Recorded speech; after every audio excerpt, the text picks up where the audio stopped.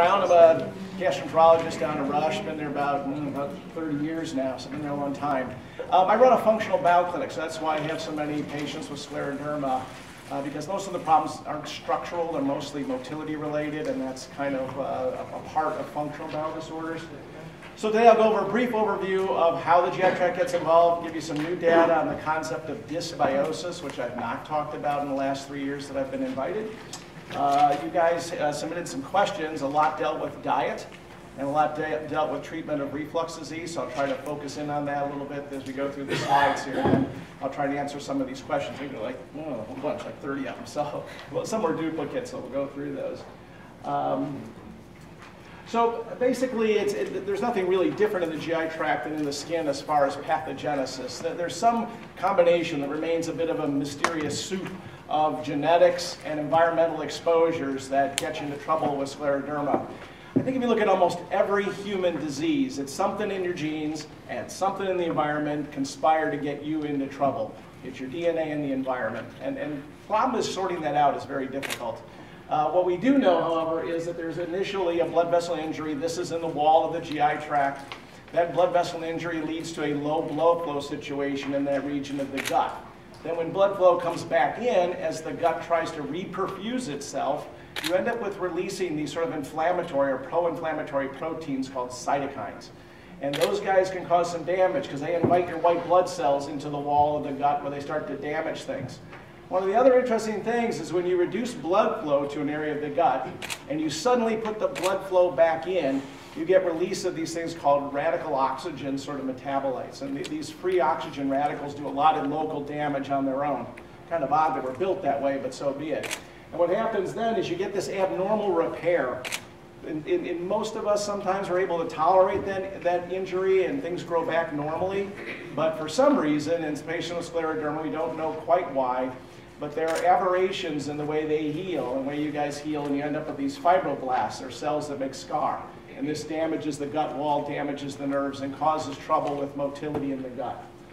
This scarring and tissue replacement is key in Scleroderma. So the same things are happening in the skin, causing the scarring and damage, are happening throughout the GI tract, from the mouth on down to the anus. Go through those. So just to go over your GI tract, so you've got a few things going on up here. So up here you've got ingestion and sort of mastication. We chew things up and swallow them. There can be problems in the mouth with dry mouth and reduced saliva production, which doesn't lubricate the food well, and it can sometimes get stuck in the esophagus. Your esophagus, which is an area of major trouble in Scleroderma, is actually nothing really but a transit tube. Brings up from your mouth to your stomach. No absorption, not much digestion going on in there. Matter of fact, the transit time for a food bolus in your esophagus is usually in a matter of 2 or 3 seconds. It's through there pretty quickly. But we'll spend some time talking about the esophagus because it's a major area of problems. Small bowel. Small bowel, 22 feet. If you took your small bowel and you took each cell and you laid it out flat, you'd have the surface area of a couple of tennis courts in absorption. So you can imagine how it's a very absorptive surface, pulls in things very nicely. Your nutrients go in that way. Your water goes in that way. So what happens in the lumen of the small bowel is something called digestion, where the enzymes from your pancreas break things down into smaller and smaller compounds that are easy to absorb through the wall of the small bowel, where they get into the blood vessels and they get into lymphatics and get distributed to the body. The colon's kind of a big sponge. It's a water reclamation device. It doesn't really absorb much. It just takes the liter of stool you provided a day, brings that down to about 100 milliliters of actual bowel movement that you have on average every day. So it's basically about 3 feet long, and its sole function is to take liquid stool, turn it into solid stool, and then evacuate it at a time that is socially acceptable to do so. Something else goes on in your colon that you all are familiar with, because all of you produce 2 liters of it a day, bowel gas. Most of that accumulates in the colon because you ferment. So we'll talk a bit about bacteria in the colon in a minute, but they're very happy to take the food you don't digest, which is a lot of the fiber we eat, and they ferment it. And they ferment it into things like hydrogen sulfide, carbon dioxide, methane. It's got to come out. It's going to come out from the bottom. It's guaranteed. From the president on down, we all produce 2 liters of gas a day. I have patients come in and want me to stop making gas. I cannot do that. It's like asking me to stop making me breathe. I can't do that. You wouldn't want me to. So you don't want me to make you stop making gas because that's part of being alive and it's part of a natural function. How much you make, that might be different, and we'll talk about ways to adjust that a bit. So the GI tract is almost always involved. I haven't, well, obviously, I'm a gastroenterologist, so I haven't met any scleroderma patients who don't have the GI tract involved.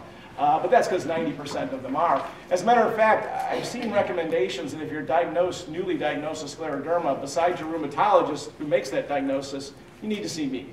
Even if you have no GI symptoms, you need to see me. Because what I want to try and do is prevent progression to some of these things, like scarring in the esophagus, severe constipation, fecal incontinence. I can help you with that even before the symptoms take hold. And as I mentioned, it can be very slow or rapidly progressive. We don't really have clear ideas as to why in some people it moves pretty quickly, in other people it's over decades. Young or old really doesn't matter. And like in other areas, there's different grades. When you have just blood vessel injury, you're not going to see much damage endoscopically or on x-ray. You may not even have much in the way of symptoms at that point. But as you go through the various grades, you get into nerve injury, now the motility problem is going to kick in. When you get into muscular injury, now the motility problems and distension and stasis will kick in. And then finally, grade 4, with scarring, you can get actually obstruction or physical obstruction of the esophagus, small bowel, rare with the colon. So let me talk a little bit about, this is new, I added these slides. If you go to any GI meeting, actually I think you go to any medical meeting these days, all people talk about is the gut microbiota. All my patients want to talk about is their gut microbiota. We used to talk a lot about diet, we still talk a lot about diet. But boy do we talk about probiotics. Everybody's got an idea about how probiotics might or might not help their disorder, and it kind of makes sense. A lot of discussions about the alterations in the gut microbiota by the kind of crazy diets we eat, as well as sort of the environment in general, have led people to believe that these have a role in autoimmune disorders like scleroderma, in cancer, colon cancer in particular, in obesity. There's an obesity sort of marker in the microbiota. So concerning that in our section, when we do fecal microbiota transplant, we will not take feces from obese patients. We have this cadre of medical students who are very thin and athletic, and we take their poop to put into our patients because we don't want to give patients bacteria that might predispose them to diabetes and obesity. It's just that level of concern. So basically, you have many more bacteria in you than you have cells. So although you have billions of cells that make up your body, you've got trillions of bacteria. The bacteria in you weighs almost a pound of bacteria. Just bacteria, I'm not talking about stool, I'm just talking about live bacterial organisms make up about a pound of your weight. If you stuck them all together, they go around the world 2.5 times. It's an enormous population of very diverse bugs. It's hard to believe that when you have that many trillion organisms all doing things down there in your colon and to a degree in your small bowel, that they might not have some sort of effect on your well-being overall. They're very helpful. A lot of people think they should be sterile inside. Oh, no. The small bowel and the colonic bacteria are vital to maintaining the health of your colon. They provide you with a vitamin called vitamin K that's important in your clotting system. They're very important in our daily sort of comings and goings, so we don't want to get rid of them. It's the reason that I sort of coach my patients a little bit against antibiotics. Antibiotics have uses, I don't disagree with that, but there's a price to pay. One of the things you'll hear me talking about when we talk about treatment is every physician is always thinking about the risk of a drug and the benefit of the drug. If the risk of a drug exceeds the benefit of a drug, you probably shouldn't be using it. I really can't think of too many situations where I want to give you a drug that has more serious complications and side effects than any benefit it might give you.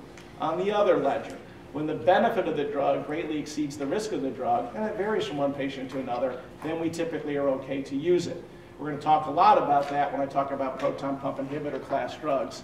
But it's very important when we talk about antibiotics. There's a risk benefit. If you have a cold, taking an antibiotic has a high risk for a very minimal benefit.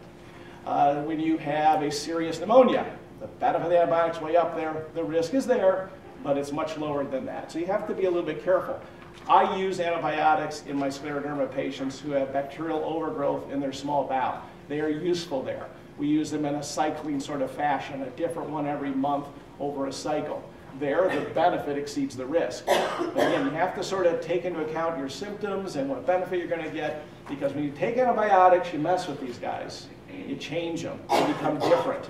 You open yourself up to really serious infections in the colon like Clostridium difficile, which some of you have probably experienced or heard about, which is a wickedly difficult bug to get out of the colon, and not a very friendly one. It's what we call a pathobiont.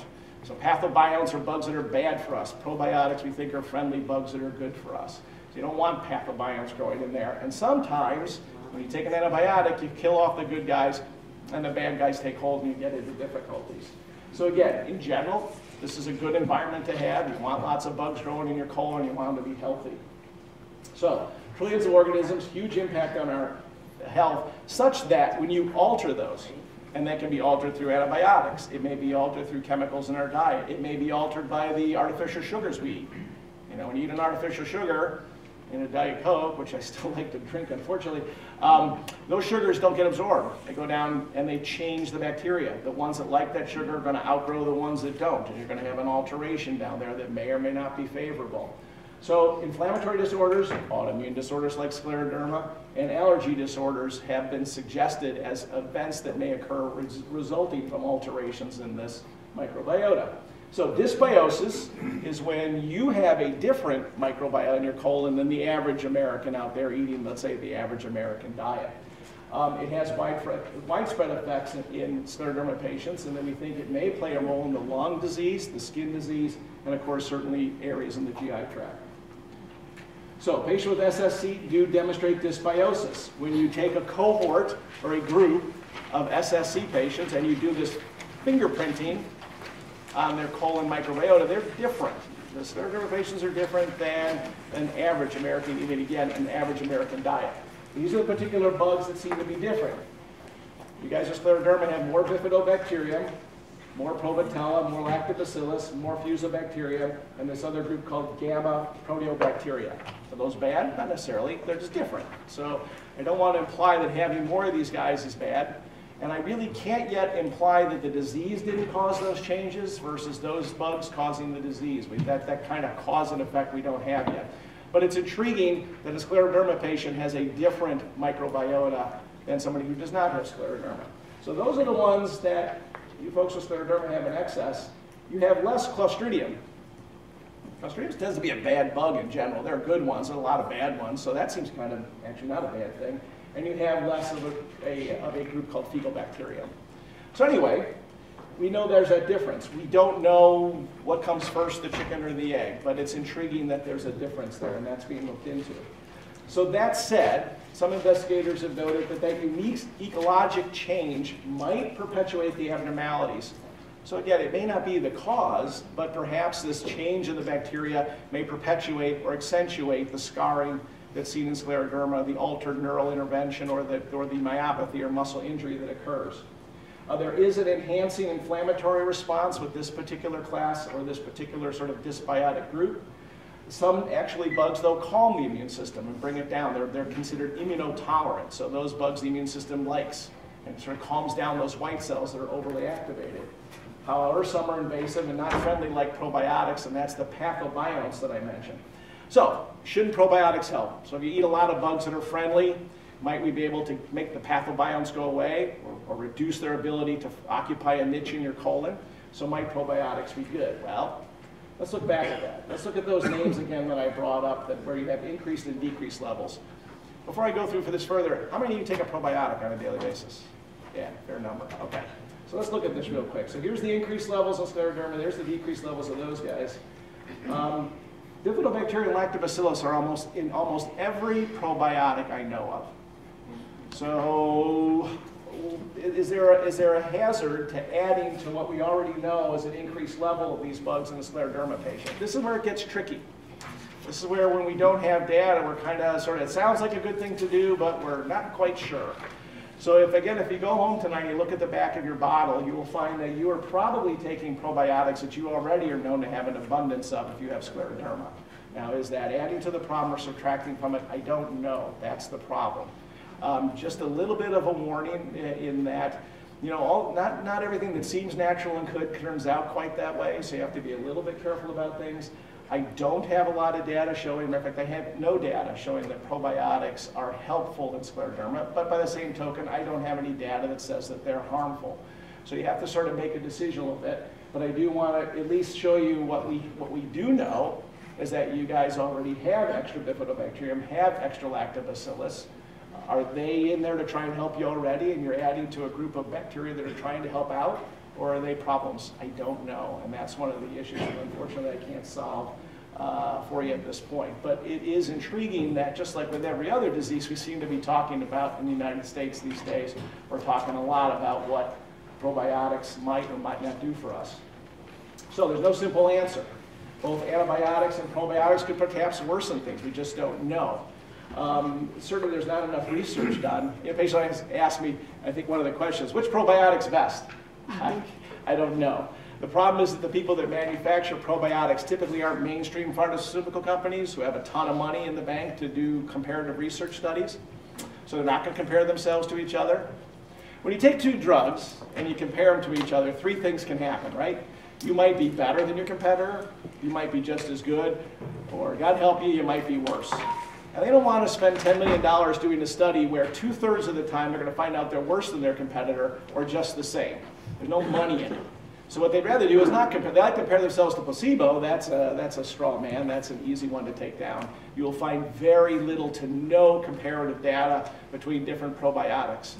I will tell you in journals we've reviewed in our journal club down at Rush, I will say this, that if you want to take a probiotic, there is data, at least in the functional bowel world, where we do deal with motility issues, that a multi-organismic probiotic is better than a single organ probiotic. So if you look at the back of the bottle, it's got a couple of 2, 3, 4 bugs in there. That's going to be better if it has only a single organism. Number 2, probiotics that have to be refrigerated seem to be more efficacious than probiotics that are dried out and sitting on the shelf. So if not to hawk Whole Foods, but if you go to Whole Foods, you know, they have that, Whole Foods is mostly whole supplements these days. I can't find food there, but I can find lots of supplements. But there's a whole section where they have lots of vitamins and alternative meds. Well, there is a little refrigerated counter in there, at least the one near us in Oak Park, and they sell dozens of different probiotics. So if you do want to take one, and I really, like I said, I can't tell you that it's hazardous, but I can't tell you that it's helpful, at least in scleroderma. Pick one that is multi-organismic, pick one that is refrigerated. And although it's a little hassle to take on vacation with you, you're probably going to get a little better efficacy, at least based on the sort of embryonic data we have on that right now. I sort of was mentioning fecal microbiota transplant. We're doing that in chronic C. difficile infections. That is being looked at in a whole bunch of different disorders, including disorders like scleroderma and rheumatoid arthritis. So they are starting to look at whether completely replacing your gut microbiota with one from somebody who does not have the disorder we're trying to treat might make things better. That data is still pretty far away because just even getting fecal microbiota transplant up and running is a difficult thing to do at an institution. But nonetheless, I would say within the next 5 to 7 years, fecal microbiota transplant will be used for a lot of different things.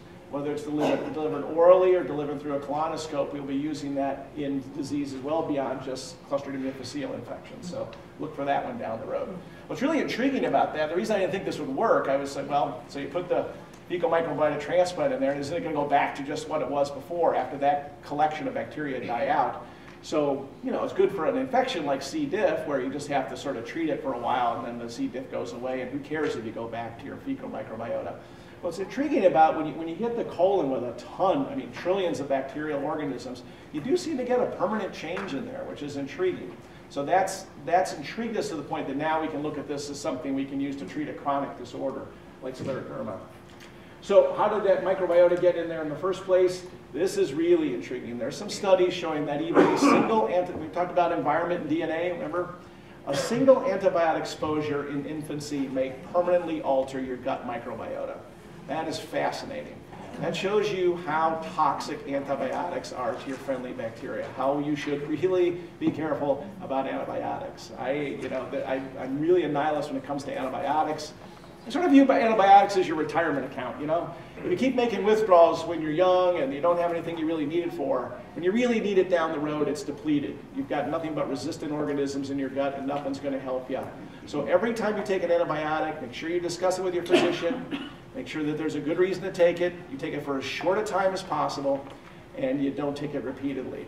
One of the things physicians sort of complain about is that patients come in expecting to get antibiotics for the sniffles or a sore throat, etc. Most of those things are viral. Most acute diarrheal infections don't require antibiotics, won't get better antibiotics, and in some cases are worsened by antibiotics. But I will guarantee you, you go to most ERs, you go to most urgent care centers, if you got some diarrhea, they'll probably give you an antibiotic. Don't take it. Unless you're immunocompromised and bleeding like crazy, there's no benefit there, particularly in a scleroderma patient where you want to maintain the ability to respond to these antibiotics if down the road you need them for bacterial overgrowth. So again, even a single exposure early in your life can change your gut microbiota from one that was perhaps friendly to less friendly and might predispose you to the disease. So you got to be a little bit careful there. Conflicting data on risk. Helicobacter, you've probably heard about the germ that causes ulcers. That one's pretty well solidified now. Ulcer disease is an infection. Cure the Helicobacter, the ulcers don't come back. There's conflicting data. One study shows it does increase the risk of scleroderma. Another study shows it doesn't. Really early on, back in the late 80s, they were tracking Helicobacter infection to scleroderma. I've seen that for decades now. The data's still conflicting. If you're found to have Helicobacter, I wouldn't chase Helicobacter in you just because you have scleroderma. But if for some reason, because they're checking your endoscopy and they notice it, or you get a blood test for it done or a stool test, go ahead and treat it. There's no reason to have Helicobacter in your stomach. Get rid of it if you find it. It's a pro-carcinogen, increases the risk of stomach cancer. So I would get rid of it. Onto some specific organs, I'll go through this quickly. Your esophagus, I mentioned, a big problem area with lots of difficulty in motility. So a lot of folks with scleroderma get heartburn, reflux, regurgitation, trouble swallowing. In the upper right here is a video from my patients. And an interesting story on that patient. We're going to get into this in a minute. This is a patient who was doing really well on twice daily. I think he was taking esomeprazole. Was doing great, no problems whatsoever. His primary care doctor read some of the studies, was worried about Alzheimer's, and stopped it cold turkey, gave him no replacement therapy. Came in with a stricture, severe esophagitis. It took me 2 months to get cleaned up. And now he's back on his esomeprazole twice a day. Risk-benefit. You have to understand that concept. And in this situation, the primary care physician didn't understand that the risk of Alzheimer's is basically zero because the subsequent studies have not shown a connection. The benefit in a scleroderma patient is gigantic. Reduction in Barrett's risk, reduction in esophageal cancer risk, reduction in stricturing, reduction in oral pharyngeal irritation, coughing, tooth enamel loss, etc.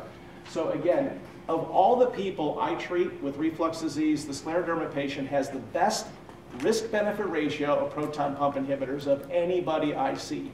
Because if you choose not to treat reflux disease, you will have complications and they will be serious. Even if you've already got a risk of interstitial lung disease. The last thing you need to throw on top of that is pulmonary fibrosis or scarring due to uncontrolled acid reflux.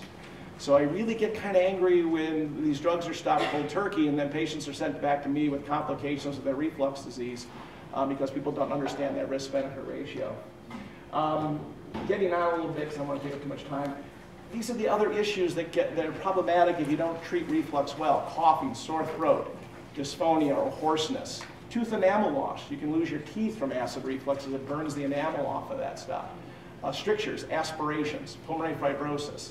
Reflux is not a nice disease. You know, you think of a heartburn, you take a little Gaviscon, you're okay. No, it's different in scleroderma patients, much more severe, much easily treatable, but you have to use the right medications and then the right approach. Stomach disorders furthering the issue of reflux is gastroparesis with slow stomach emptying. That can lead to enhanced reflux because the stomach doesn't empty well. One other problem that some of you may have experienced in the stomach is something called GAVE, gastric antral vascular ectasia. It means excess blood vessels in the wall of the stomach. As you try to heal from scleroderma, you send out protein triggers that cause blood vessels to grow, and they grow in the wall of the stomach, creating what we used to call watermelon stomach. And what you do with that is you cauterize that off. It's pretty easy to treat endoscopically. In the small bowel, it's going to be problems with slow motility and therefore malabsorption of food. Poor nutrition can be a big issue in scleroderma patients, particularly late in the disease course. I'll talk extensively about bacterial overgrowth because other than esophageal issues, that's the other big problem in my scleroderma population. Pseudo-obstruction, which is where looks like a bowel obstruction on x-ray, but it's just the gut not moving well. And then pneumatosis cystoides intestinalis. That's a disease that if you don't know what it is and you get an x-ray, an ER doc, they'll freak out because they'll see all this air in your abdomen and they'll get worried that there's a hole in your bowel somewhere. It's accumulation of air in the wall of the bowel due to the stasis and the overgrowth of bacteria. Sometimes it does require surgery to cut out the area that has all these air blebs in it. Other times, giving a high level of oxygen will get that air out of there. So it's fairly easy to treat, mostly benign. The scary on x-ray, benign clinically. So what I have to do is calm the ER doc and the primary care doc down about it a bit, not to have them overreact. So SIBO, spend a couple minutes on that. Small intestinal bacterial overgrowth. The small bowel is pretty sterile. It's the colon that's got your trillion of bacteria. And so and the reason the small bowel is relatively sterile because of good motility. When the motility slows because of scleroderma, things lock up in there. And what happens is bacteria move up up north from the colon into the small bowel, all the way up probably even to the proximal or upper small bowel called the jejunum. What they do up there is they interfere with your absorption of your nutrients. They fight with you for your B12. They like B12. You like B12. They'll steal it from you, and you can end up with B12 deficiency. They can actually sometimes damage the small bowel wall, leading to further leakage, diarrhea, or sometimes malabsorption. So the main symptoms are diarrhea, weight loss, lots of bloating because they're producing all sorts of gas up in there, and abdominal pain. So here's the schematic. So over on the right side, it's really dark green. That's where a lot of bacteria are hanging out. And the normal gut is up top there. So you see basically all the bacteria are kind of clustered in the colon, and those upper sort of little, let me find that, I think it's here, right? Find the laser. Oh, anyway, let me come over here. So up here on the top area are usually easily digested carbohydrates. Notice in that upper thing, they're not meeting up with many bacteria at all. And here down here are the legumes and the poorly digestible carbohydrates that are meeting up with a few bacteria in the ileum, but mostly down there in the colon, creating lots of gas. When you have bacterial overgrowth, because of stasis and slow small bowel motility, notice our green area moves way up here into the jejunum, way up into the proximal small bowel.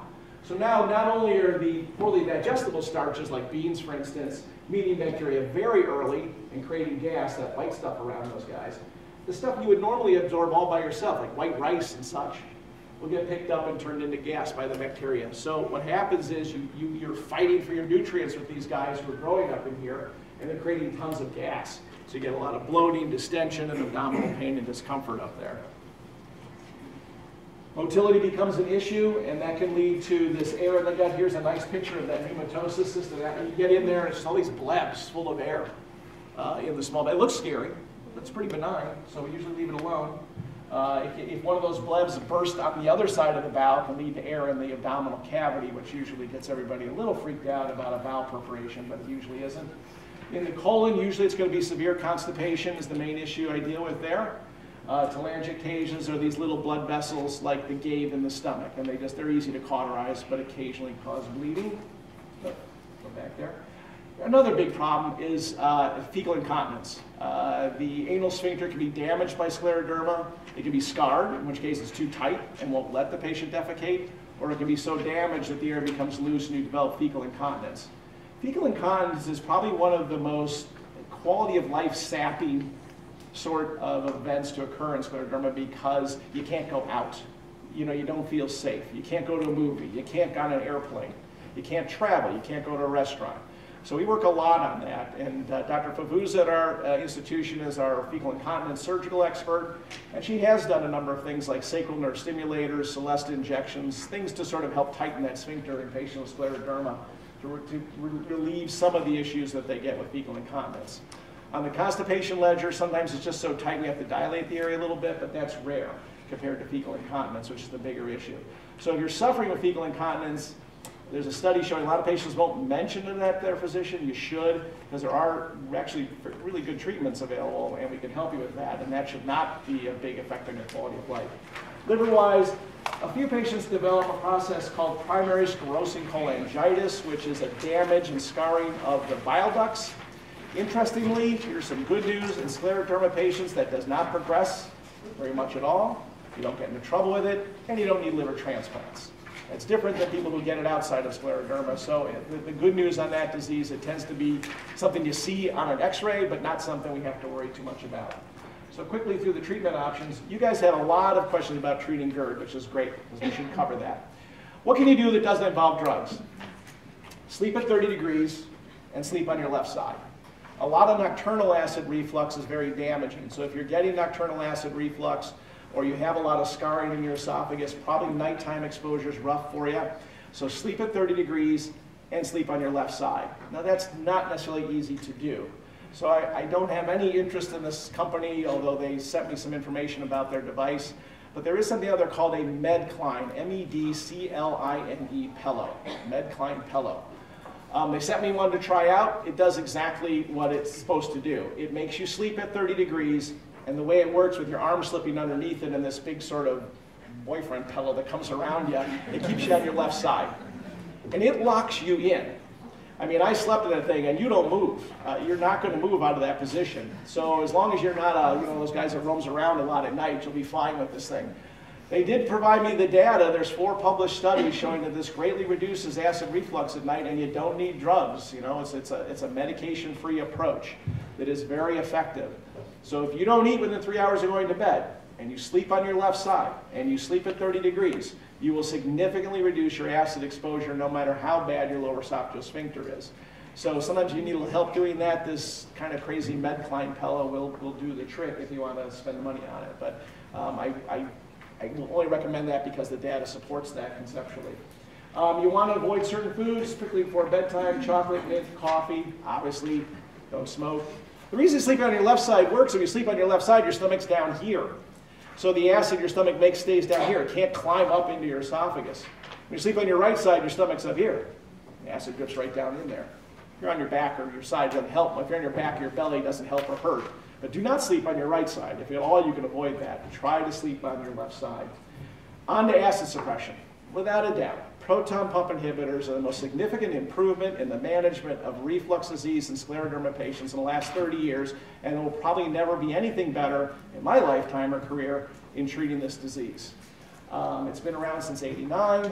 You know, the data is excellent with these things, reducing the risk of damage, reducing the growth of Barrett's, reducing the risk of cancer, reducing the risk of oral pharyngeal ulcerations, reducing stricturing, reducing pain, reducing regurgitation. The H2 blockers like Zantac and such are nice, but they conk out after a while because they lose their efficacy over a couple of months and they will cease to work. That does not happen with proton pump inhibitors. Prokinetic agents that improve the emptying of the esophagus don't work all that great.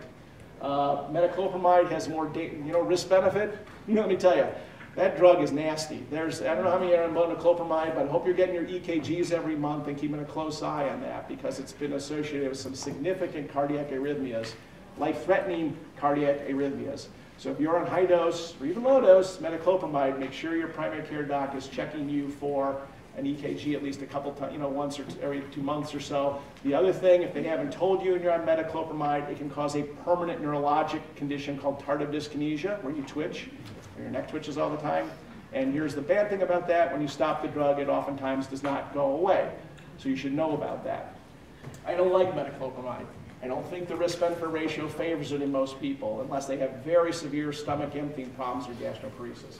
Domperidone is actually illegal for me to prescribe in the United States. It's available in Europe, not available here.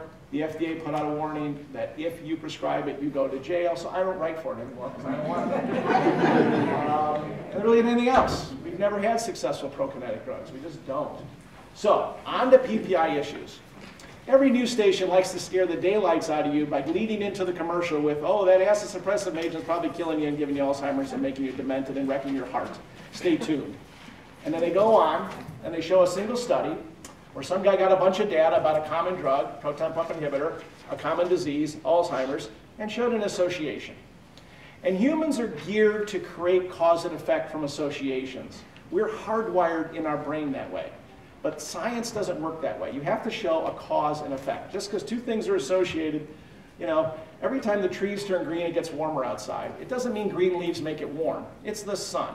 But that's an association that when the trees turn green, it gets warmer. It's not a cause and effect. Green leaves don't make it warmer outside. So you have to be careful about association studies.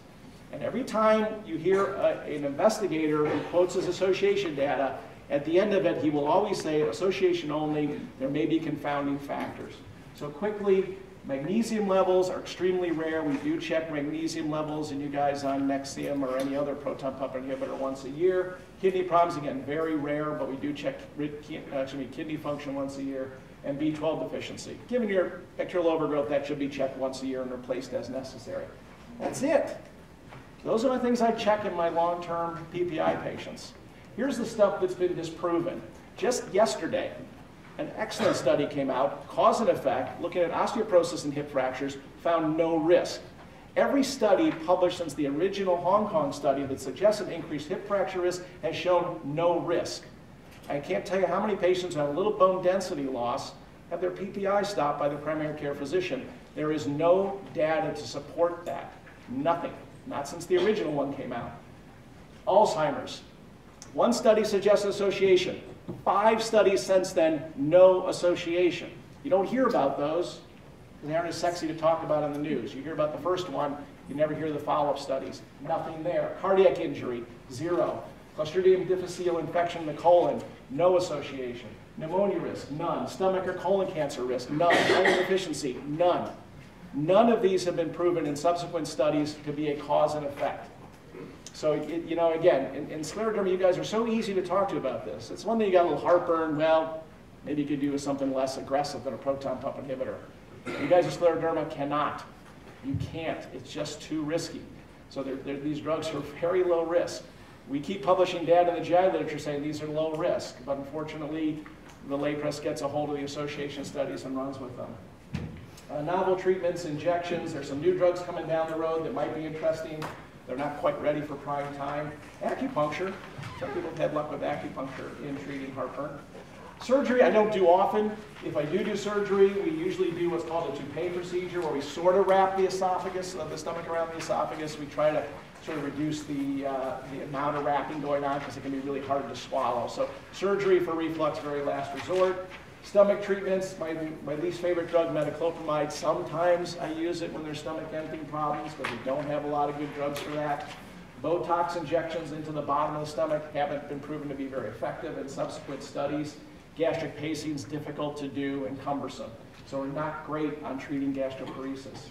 Intestinal treatments, I'll make a quick comment about diets. How many of you follow a gluten-free diet? What? A gluten-free diet. Okay, I'm going to scare you a little bit. When you follow a gluten-free diet, they replace the gluten protein with rice protein. That doesn't sound so bad, except that rice protein is very high in arsenic and lead. And people on gluten-free diets have been demonstrated recently to have significantly higher arsenic levels in their blood and significantly higher lead levels. You don't need arsenic and you don't need lead in your diet because really what you don't need is a gluten-free diet. The only people who clinically benefit from a gluten-free diet are those individuals who have celiac disease, which there is no risk in scleroderma patients for celiac disease. You have to be a really unlucky person to get those 2 rare diseases at the same time. I suppose there's somebody out there, but it's not you guys. So that diet doesn't help, doesn't make sense, may be harmful. Gluten is not a natural human toxin. I remember the guy who's at Mayo, who's the gluten expert there. I can't remember his last name, he's a funny guy. But he showed a picture of a Roman soldier with a short sword and a shield. He said, look, these people conquered the world with a short sword, a shield, and gluten in their pocket. They ate gluten all the time. It's not a human toxin. The diet you might consider is called a FODMAP diet. I don't know if any of you have heard about that. I can stick around and talk about that a little bit because I'm probably running over my time. But that is a diet that will reduce some of the bloating and gas associated with it, and if done with a dietitian, is very effective. I'll mention one other comment. Somebody mentioned a book about, I think what it was called, I hadn't heard it before, so I was intrigued. Oh, The Plant Paradox.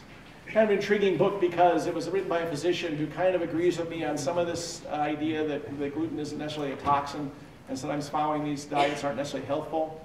His take on this is lectins. Lectins are proteins that bind carbohydrates. And there is some data, it's nascent, it's kind of early, but it is intriguing that lectins may play a role in accentuating autoimmune disorders. So he does suggest that talking to your dietitian about a low lectin diet, which means low grains, low beans, and low nightshade, things like eggplant and tomatoes, might be beneficial in rheumatoid arthritis, and there's an inkling of benefit in scleroderma. So you might talk to your dietitian about a low lectin, L-E-C-T-I-N diet. At least some of the data published to date suggests that might turn out to be helpful. Am I out of time? Yeah. Gotcha. So I'll stick around a little bit and answer some questions, and thank you very much.